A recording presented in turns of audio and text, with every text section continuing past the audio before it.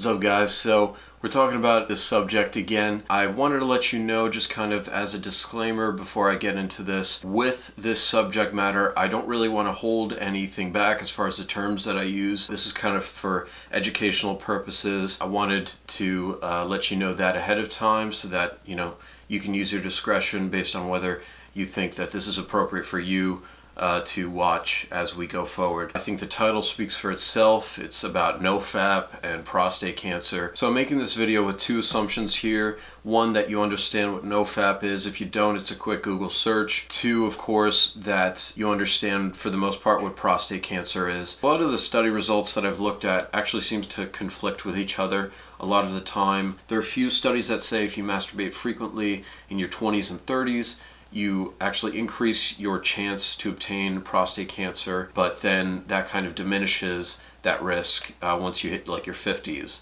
So it's very specific. But then of course there are other studies that say completely abstaining will increase your risk. However, I've found that there are a few studies, like for example, the 2004 study titled Ejaculation Frequency and Subsequent Risk of Prostate Cancer, and the 2003 study Sexual Factors and Prostate Cancer. Their conclusions holistically found that their results suggested that ejaculation frequency is not necessarily related to an increased risk of prostate cancer. So I figure, okay, you know, the medical field is pretty torn on this, but I am still very curious as to whether NoFap can harm you in this sense, because this is one of the main reasons actually that I've come off of the journey myself many times before, and so I wanted to go further into it and see what's up. From the looks of it, with prostate cancer in a general sense, there was kind of this misconception in the field that heightened levels of testosterone caused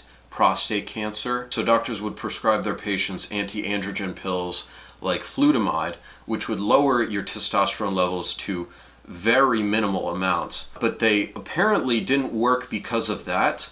They actually ended up working because they lowered estrogen levels as well. So actually some of the more notable hormones in heightened amounts in males that cause prostate cancer are said to be estrogen, you know, the female hormone, DHT, the hair loss hormone, and cortisol, the stress hormone. And you might be thinking, oh, well, that's great, Harry. You know, that's fantastic. Hey, now I can sleep better knowing that I don't have an imbalance of estrogen, DHT, and cortisol in my system. But what does that have to do with NoFap? So I'll actually tell you, right?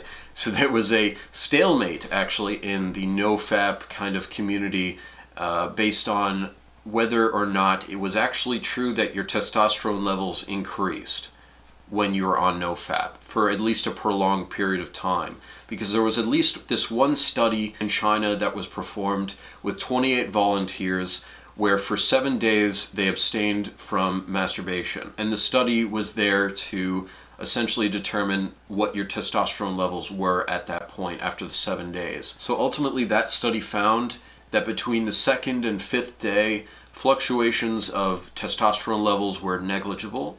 However, on the 7th day, they were spiked up to about 145.7% of baseline testosterone levels. But then after that point, if the individual so chose to continue their abstinence, testosterone levels would actually go back to the baseline.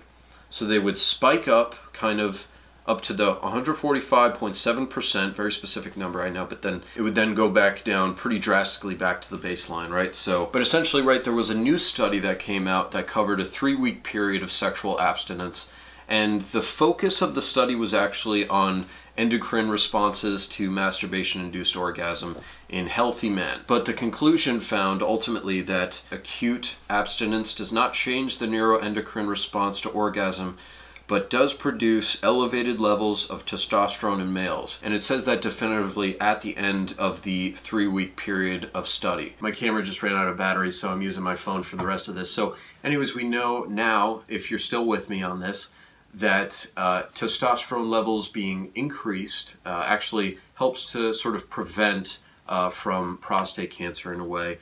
And we know that from these studies, testosterone levels likely actually go up probably on a gradual basis if you remain on NoFap for a prolonged period of time. And so that's fair and all, but I think one of the last more important arguments to this is whether you should kind of clean out your pipes, so to speak, as you go along this process, whether that's necessary or not. And I actually found that that is not necessary. The medical consultant Chris Smith, who specializes in clinical microbiology and virology at Cambridge University, was interviewed on this topic while participating on the radio show Investigating Infertility.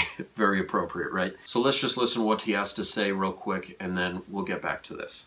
We've also heard from Natasha, who wants to know what happens to all the sperm that isn't ejaculated, and where does it go, and is it still healthy? Yes, it's a very good question, because obviously the testes make sperm. They make sperm at about 5,000 sperm a second at peak, so they can make sperm at prodigiously fast rates, and they put that sperm into what are called the seminal vesicles, which are structures up inside the body. So sperm are made at a lower temperature, the testicles, that's why they're outside the body, because the temperature is about 1 degree lower. But then the sperm are best stored and kept viable inside the body at body temperature, 37 degrees.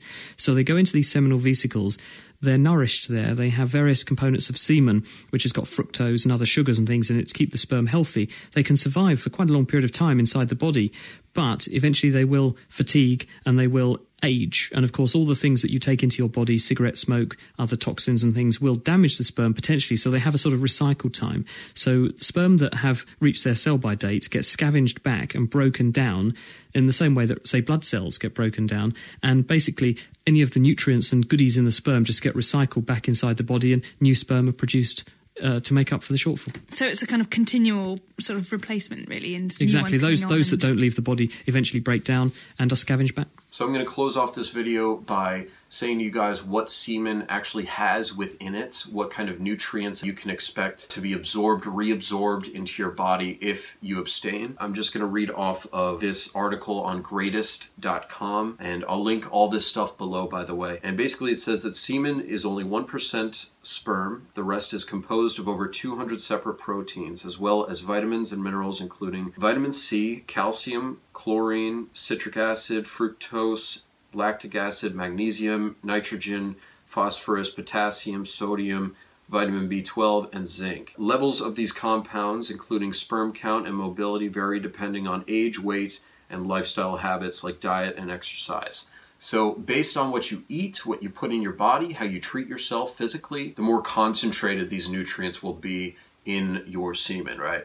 And so that will be reabsorbed in your body. I do believe that we produce semen faster than it can be reabsorbed in the body. As Chris Smith was saying, it does take a little bit of time for that to happen, that process. So inevitably, at the end of the day, you're going to experience wet dreams. It's just a very natural thing. That is, of course, if you're on NoFap, I'm just saying. And so actually, the last thing I'm going to say is that I am back on NoFap. I did go off because of this reason, and I'm back on it, and I've been back on it for almost a month now, and I'll kind of be making more videos on this depending on the reaction to this video, whether you guys like this kind of content or not. Otherwise, I will stick to, you know, just my, I guess, other kinds of random content that I throw out there. But I hope you guys thought this was informative. Thank you for watching, and I will see you guys around.